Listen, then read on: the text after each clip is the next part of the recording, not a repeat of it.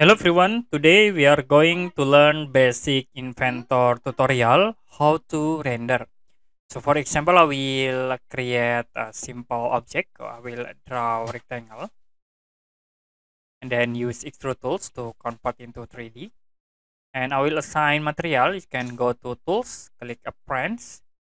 I will use in it for Autodesk material. You can set like into wood. I will right click and select the object first. You can right click and assign to selection. You can double click and we can edit for size this image. We'll set into 1 centimeter.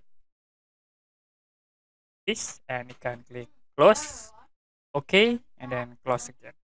Now to render, you can go to environment and click Inventor Studio. The next you can click in here to render image. You can set for the resolution and we use a default settings. Click render to be automatically render the object. Okay, that's it for basic Inventor tutorial how to render. If you have any question about tutorial, you can comment below this video.